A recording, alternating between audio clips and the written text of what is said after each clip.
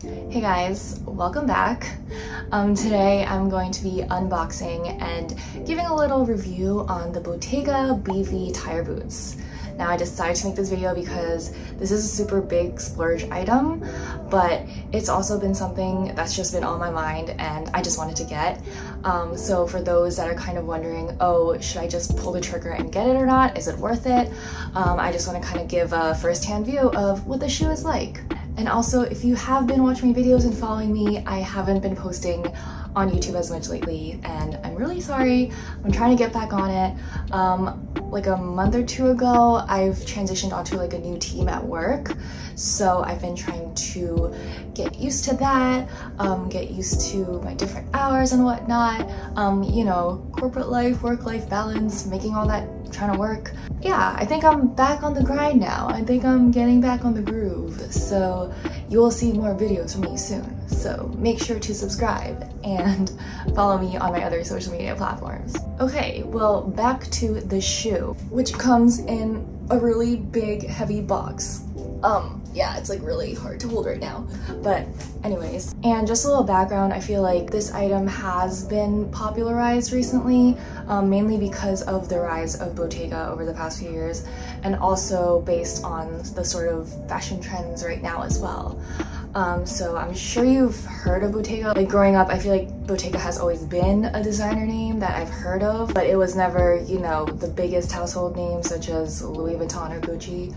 But over the past few years, Bottega has been like the brand, the label to watch out for, named by many magazines, editorials. I mean, it is mainly because you have to give a lot of credit to the creative director, Daniel Lee, who I believe has been the creative director since 2018. And then in 2019, he won like so many awards under Bottega, I believe like Designer of the Year, Accessories of the Year, a lot. But I mean, this is common to happen, especially when a big house brings in a new creative director.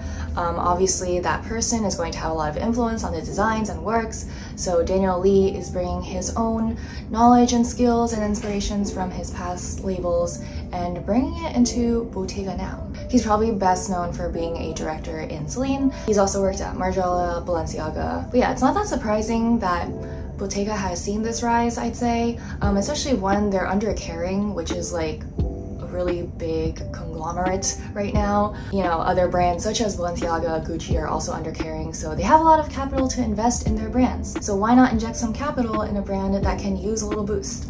And overall, I think Daniel Lee has done a good job kind of reviving this whole, you know, artisanal take on the clothes and accessories. And also he's definitely incorporating and sticking to Bottega's Italian roots. And I think this whole look and vibe has been pretty trendy right now. You could see it with Jacques Mou as well. So yeah, it was like kind of a good timing and good pairing. And also the shoes themselves, they are extremely chunky. So they are just, you know, regular Chelsea boots that go up to your calf.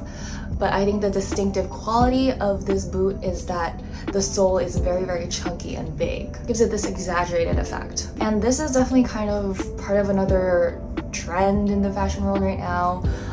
We've seen the chunky shoe be really popular with sneakers a few years ago. The dad sneaker, just chunky soles, everything. And now we've been seeing a lot more platforms and a lot more chunky soles kind of being transitioned over to more structured shoes, especially in boots. So I feel like this winter, fall, it's all about the platform and chunky soles right now. Anyways, that was my little spiel on the boot, and honestly I just couldn't quite find a really good dupe for the boot. I just really like the entire silhouette, shape of the shoe, and how exaggerated the sole is. But let's take a first-hand look now as I unbox the shoe. Alright, as I mentioned before, this box is huge and really heavy, but not surprising. I can like I'm weak. But honestly, it looks like someone already purchased this and returned it just based on the box, which is completely fine. Grabbing scissors, opening this.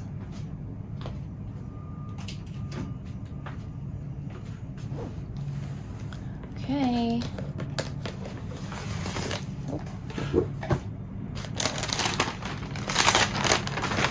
We have some ASMR going here.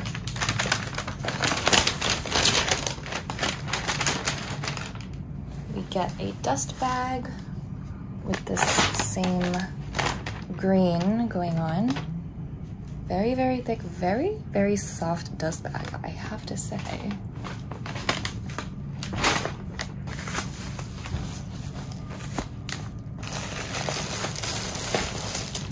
And here it is. So I actually got the transparent sole with this wavy detail going on. At first I really wanted the black on black, but when I saw this, I thought it was really interesting and kind of wanted to try it out.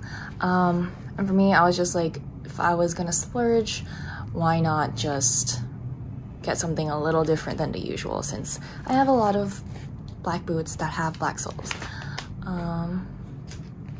But here's the other side. Let me just take this one out.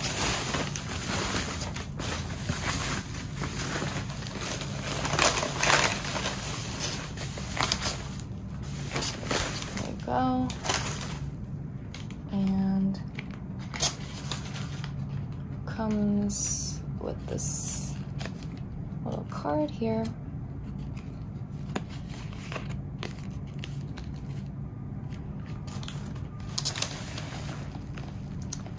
Oh, but yeah, they are very heavy. They actually look really big. I got my normal size, and I usually wear 38s in boots, so, and they do look really big. I'm actually kind of worried that they'll be too big on me. I just went with my normal size, and I did hear you should size down, but I couldn't because they didn't have any in stock. So I went with my normal on the larger side size, and my feet are kind of wide compared to the length, so I always kind of go for the bigger one, but we will see. But here are some close-ups of the shoe. You have this little detailing up top to kind of help pull on the shoe, and you know, it's a regular Chelsea boot, so it's just elastic on the sides. So there's no opening but at the top. And see the leather, and then like the sole detailing.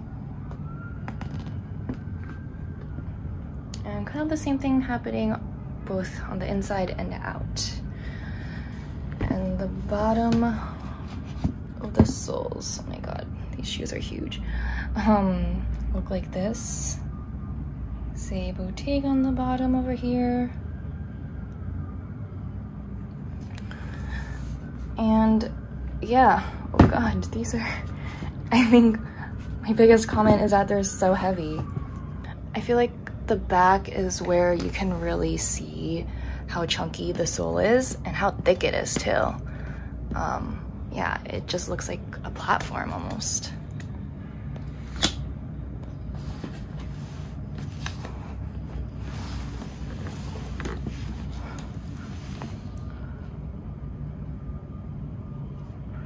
But yeah, there is the shoe. So I gotta say, you can really tell the quality is very high for these shoes. They look great, and they're honestly like that perfect chunky Chelsea boot silhouette that I personally really like. And when I tried these on, I was actually pleasantly surprised at how tight it was in the calf area. And I don't have ginormous calves or anything. They're not like super skinny either, but because it was so tight up there, I wasn't that worried about it being honestly pretty loose in the foot portion. Even if you're wearing socks, it was a little big around the foot.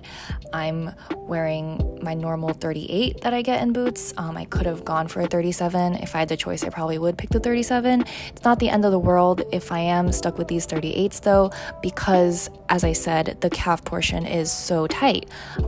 I don't feel the boot really slipping that much, and you know, at the end of the day, these are Chelsea boots. They're super comfortable to walk in. I didn't see any issues walking in them at all. I also tried something interesting here where I'm comparing two different boots. I'm comparing the Bottega with another pair that I have that fits my foot like perfectly, so you can kind of tell the difference. So conclusion time. Are these shoes worth it? Well, one, I don't think it's worth paying retail for these, honestly. And I actually didn't. I used an employee discount through a retailer. So I paid at least a couple hundred less than retail, and the retail is over $1,000 on these shoes. So a lot of you might agree and might think it's crazy, but yeah, that's honestly a lot for a shoe, and I just don't think this shoe is the one worth paying that much for. I mean, obviously if you can get it at a discount, I think it is worth it. And to definitely size down, and I would honestly go like an entire size down, not even just a half, and possibly make sure you can return the boot if it does not fit. I will probably try to exchange these for a smaller size.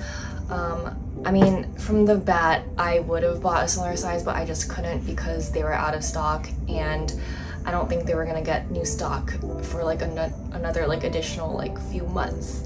So maybe I'll just wait and see, or just call them up and see when the new stock will be back. But yeah, I do honestly, you know, I love the look of this, I love the shape of this, and I also do really like the transparent sole. I feel like this might not be everyone's cup of tea, but I don't know, I think it gives it a nice little touch to the boot. And I've always been a fan of chunky platform shoes. You could see me rocking my creepers all throughout high school. Yeah, I mean, I'm glad it's like a trend, quote quote, but also the thing is, like, I don't know, you don't have to follow trends. Like, you should just wear whatever you want to. And I think I've always just gravitated towards like chunkier soles of the shoe. So now it's just, oh, glad to have more options that have these platform chunky soles.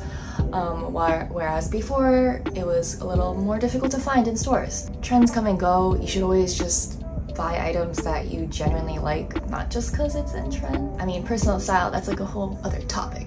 But yeah, that was my conclusion. Hope you enjoyed this review slash unboxing. Yeah, it was the first time I made one of these videos. Hope it was actually helpful, because that's kind of the point. You want to show potential buyers if it's worth it or not. But yeah, for me, give it kind of a thumbs up and try to get some promotions, sales, discounts, deals as you can, and make sure to size down. Oh, and also make sure your feet can handle really heavy shoes, because yeah, I mean, it could give you a good calf workout when you walk. Thanks for watching. Don't forget to thumbs up, subscribe, follow me on my other social media accounts, and I will be back for another video soon.